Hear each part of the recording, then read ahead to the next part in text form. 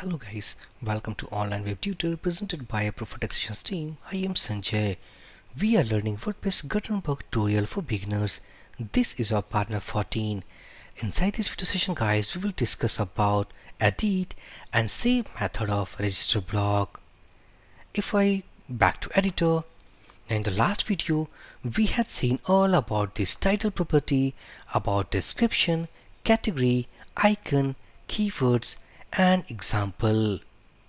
All these properties have their respective meanings. Now inside this video we are going to add two more properties, as those properties are functions like edit and save. If I back to slide, go to next tab. So here is the documentation what we have discussed inside previous video. Now at last we have edit as well as save function. So edit function prepares the layout of block to editor. It means that edit function is responsible to create the layout of our block what we are going to decide and present to our Gutenberg editor. By using this save function, simply save the block content to the database. Let's suppose that we have prepared a layout, and by the help of that layout we want to save our data to our database table so that we can render those contents to the front-end users. So save function is used to save the block content to our database. When registering a block, the edit and save functions provide the interface for how a block is going to be rendered within the editor, how it will be operate and be manipulated, and know how it will be saved. So by using these two functions, these are the most important two functions. By the help of that, it prepares the layout as well as we will save the data to our database table. So back to editor, let's add two functions here called edit and save. So putting a comma here and let's say edit, this will be a function, and inside this function we need to create the layout. So let's say that if we want to create a layout, so for simplicity we are going to just render a hello world message, but we have to create an element. So let's say that where el equal to element, that is here, which is a dependency of WP element. So element dot, let's say create element. So by the help of this el, so let's say that here return el, and inside this we have to pass some values. The first, the tag we want to create, so we want to create paragraph tag. The second, the relative attributes, means what are the attributes we want to set to this paragraph tag. So let's say currently we are not interested to set any attributes. In the third, we need to pass the message. So let's say that right now inside this paragraph we want to write like any dummy message. So it should be something hello world. Let's say this is my first block to Gutenberg. So this is all about the message.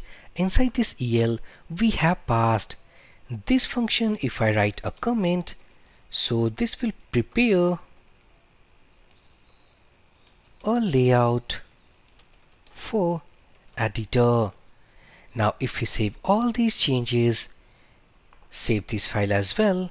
So if we back to our reload this page, go to posts, and remember what is the name of the block we have specified as, let's say WP first block, or instead of that if we type let's say WP first block hyphen, simply let's say hello world. Get rid of this WP from here. So this is our block title. If I and remember, it is going to be appear inside this layout category. So back here again, reload this page, click on add new, click plus here, and inside this layout we have now our first block, that is hello world, and inside this preview screen at right hand side we can see our title, description and a preview screen, and inside this preview screen all we have the message something hello world, this is first block to Gutenberg. Inside this right hand sidebar we have a preview screen. This is because we have used the example property.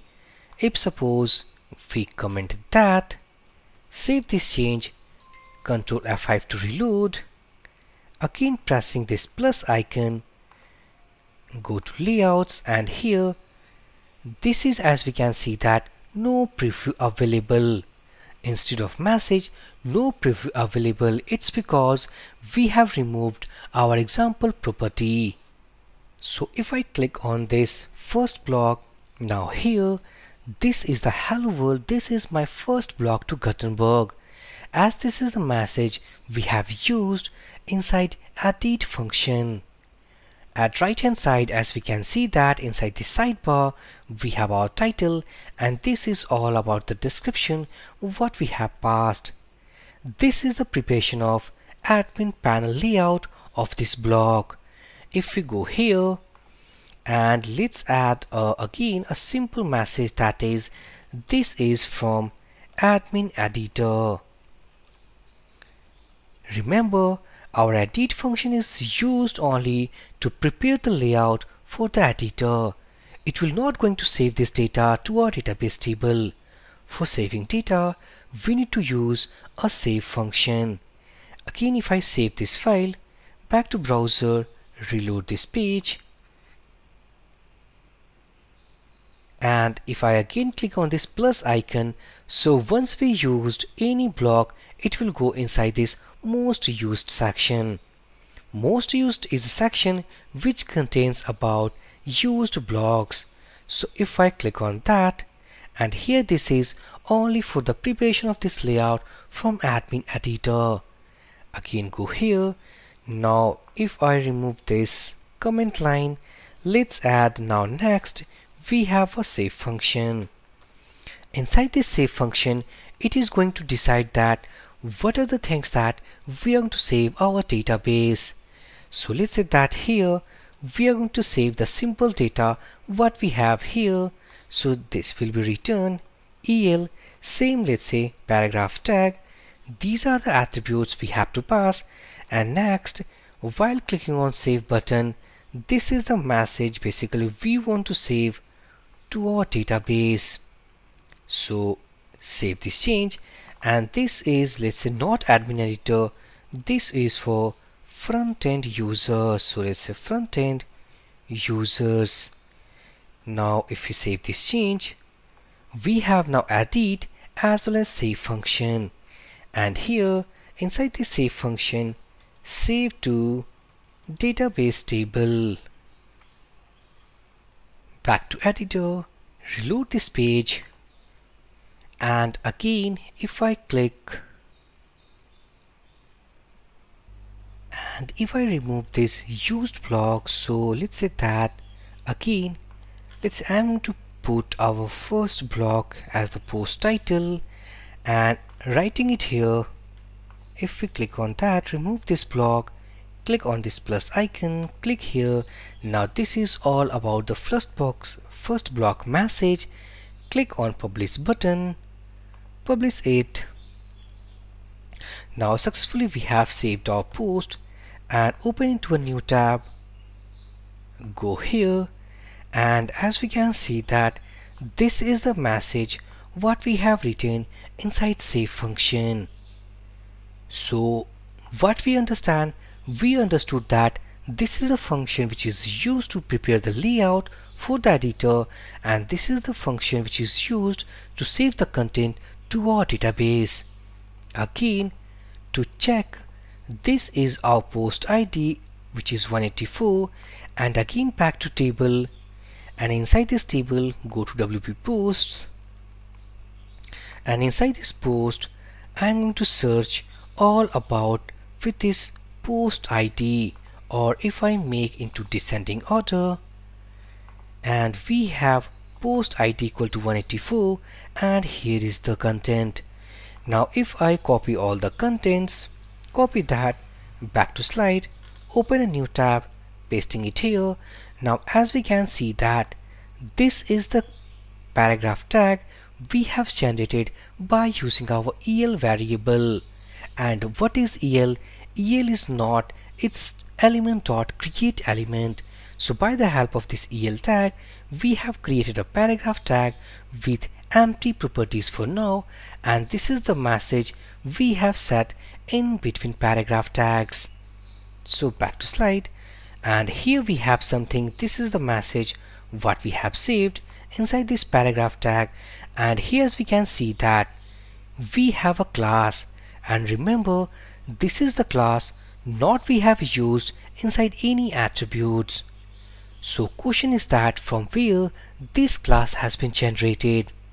Now to understand, first go inside this comment section, and this is WP : automatically Gutenberg has added, and this is our namespace what we have given for our block. So something owt-block, my first block. If we go here and check here, this is all about the namespace or block name what we have given.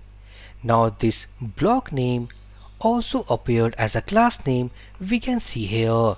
This is all about prefix added by Gutenberg, and this is all about the prefix. So if we get rid of that, this is all about the namespace. So apart from /, it has added a hyphen symbol in between these words. So if I undo all these things, and here we have called WP-block as well. Now this is the content save function has saved inside our database. If I go to its front end and inspect this element, the same content we can see at the front end, and here it is. So if we want to give some styling, simply we need to copy this class, and we can specify this class to our style.css file, which is responsible to giving CSS for our front-end layout. So about the styling of content at the layout of admin as well as at the front end, we will discuss in the next video. We will see that how can we separate CSS as well as how can we define our block level CSS, writing it here, and how can we attach with those classes. So inside this video session guys, if you went out, then please drop your comment. I will give my reply as soon as possible. So for this video session guys, thank you for watching and have a great day.